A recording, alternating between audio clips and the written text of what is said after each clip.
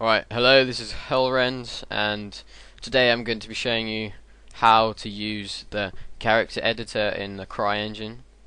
So the character editor can be used for many things. One of its main uses for the game company is to preview animations, but the main thing that I use to make Machinima with Crysis is to make individual characters without the likes of a 3D application like Max or Maya. So when you first open the editor, you can move around with the same way as moving as in the engine with WASD and holding the right mouse to look around. As you can see, this is the default character. The guy at Story, I don't know his name, so don't worry. So if you want to start with your own character, you can do so by File, Open. Okay, these are just some of the characters that I've made for the start of my new Machinima.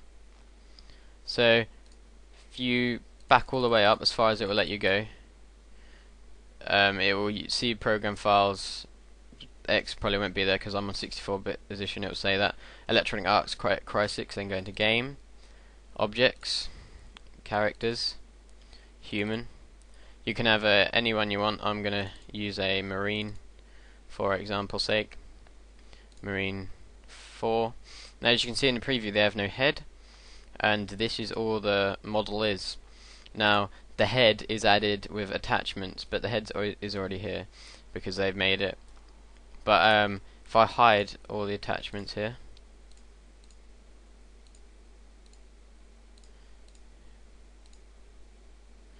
this is what you get when you first open. Oh wait, his right eye is still there.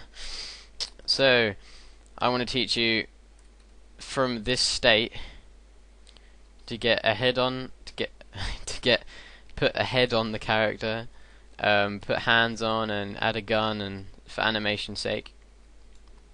Okay, so I'm open one that's totally from scratch that I know is. If you go to Jumpsuit Sailor and open this one, you have a blank jumpsuit.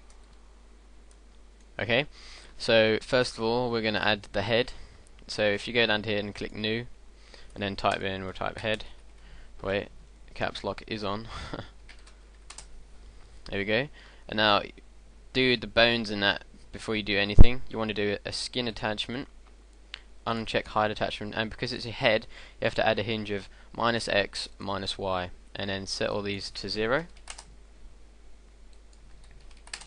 And you want a material, click default, and then object. Now we find the head.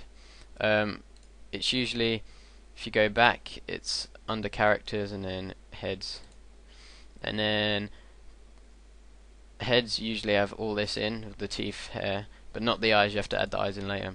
So we're Caucasian 1, Caucasian 2, and then you'll see that nothing's happening. Don't worry, everything's okay. You wanna hit apply, and then his head will appear. See, there's his head. As you can see, he has no eyes, but he does have blinky animation because he has the idle head animation. Okay, to add eyes, we're going to add a new eye, so L_I, so that's left eye. We want to go bone attachment, and then find bone 20, make sure there's no hinge, and then back out, find the eyes. I usually use eye small because they're small eyes and it's easier to make them line up. Because each head is different shape, they don't all line up, you have to move them individually into place. And because it's an eye, you have to add a material. So if you want to go objects, characters, heads, eyes, and then just eye is good enough. And then if you click apply, you notice you won't see anything, or it could be at the bottom like this, yeah, at the bottom. For some things you have to click align bone attachment and then apply, and then he'll be in the head somewhere here like that. But you see you have to scale him and change shape. So if you click the move tool, you can move him into place. and just get it in the right inset.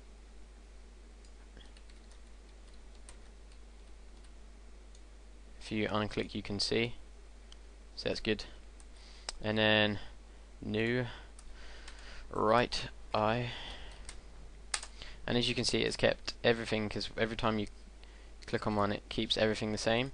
So if you go on right eye, and then because I unclicked it, I have to select a new object, but if you just click isomer again and then apply, and then it should be down there. Oh, maybe not, because it's already align bone attachment, and then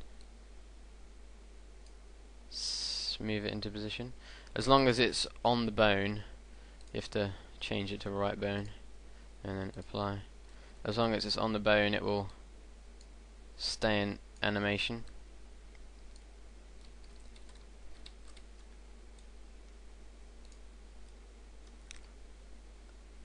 That's looking good. Just across a bit because you're looking a bit goofy.